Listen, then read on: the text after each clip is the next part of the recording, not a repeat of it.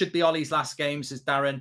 Well, you know what? I refuse to do what many people are probably tuning in to watch. They want to see me absolutely, you know, banging tables and this, that, and the other. I've banged more tables than a bloody carpenter over the last 8 years. You know, I'm not messing around. You know, it's the Goldbridge wood shop, basically.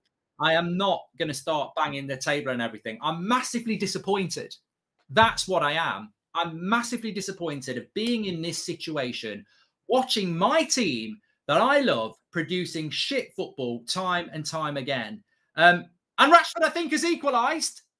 Rashford has equalised. It's 2-2. You see, we can get back. Long ball from Lindelof over the top, and it's 2-2. Manchester United are back in it.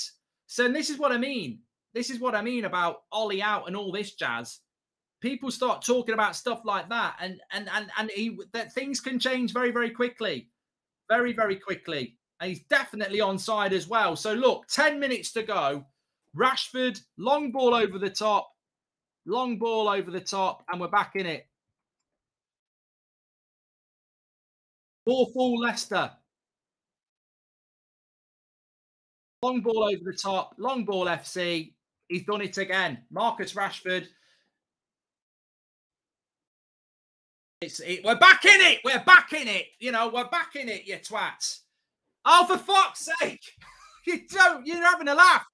You're having a bloody laugh. You're having a bloody laugh. I can't fucking believe this. Oh my God.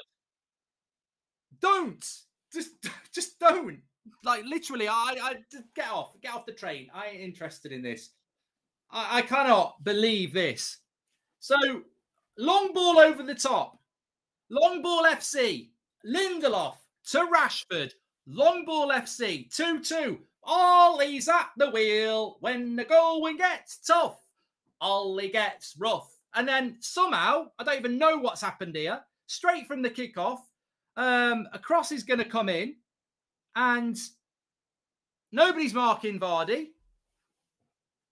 Lindelof's too busy, you know, polishing his, I don't know what he's doing. McTominay shit defending in the box. Lindelof not marking in the box.